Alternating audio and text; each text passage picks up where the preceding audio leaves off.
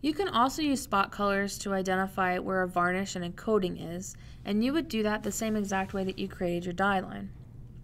So there are many different types of varnishes and coatings available when printing. They fall into two generalized categories. We'll call them flood or overall coating or spot coatings. A flood coating, like an overall aqueous coating, does not require a die line because the coating is spread over the entire press sheet. It also does not require color separation or a printing plate. For these reasons, and because the coating is water-based, aqueous coatings tend to be the cheapest type of coating if you wanted to add a little bit of a gloss or a dull coating to your project.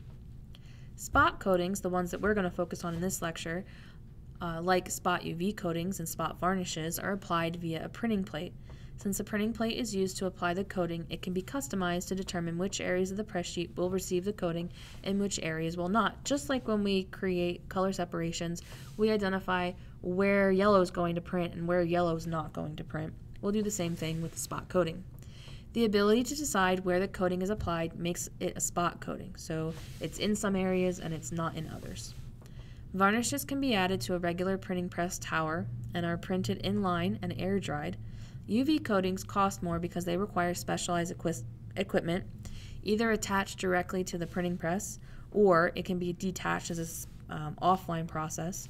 And they are UV cured, so it requires a UV light attachment as soon as they pass under the UV light. It's more expensive, but as soon as the sheets come off press, the coating will be adhered to the sheet and it won't be wet. It doesn't require dry time.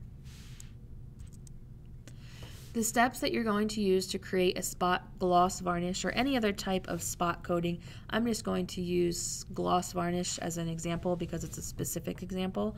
But if you were doing spot glitter UV coating, you would do the same process. First, you need to create a new spot color and rename it gloss varnish. And just like our die line, you can use any color that's in contrast to your design.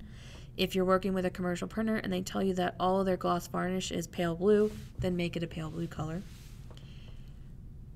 Next, create a new layer and name it gloss varnish. And just like your die line, anything that's going to print with gloss varnish, you need to add to this layer.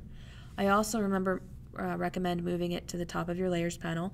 If you're using multiple coatings, multiple varnishes, multiple die lines, just move them all to the top. You can choose the order. They don't have to literally be the top one. It's just a good practice to have. Next, use the pen tool to create a shape that identifies where the project will have a spot gloss varnish applied to it.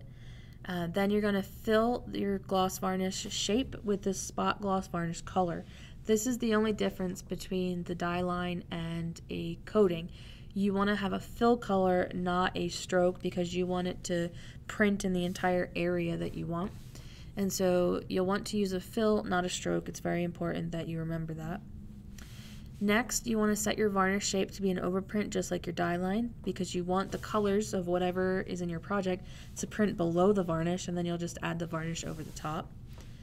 Do not use that gloss varnish color anywhere else in your design. So if you think that color that you made is really cool and you want to use it as part of your project, again, create a new color swatch and then do not use that spot gloss varnish color anywhere else. You also want to double check to make sure that you've successfully made your gloss varnish fill color as an overprint, and you can do that via the separations preview panel. And then you're going to lock your gloss varnish layer. Now I've added an 8th step here that's different than the die line, because it says if you're using more than one type of varnish, repeat steps 1 through 7 for the second varnish. So if you're using gloss and dull varnish in a project, you need to create a new spot color and a new layer because it's different. It's dull and this one is gloss. But if you just want to use gloss varnish in multiple places or on multiple pages within a design, they would all go on the same layer using the same spot color because they're all using the same type of varnish.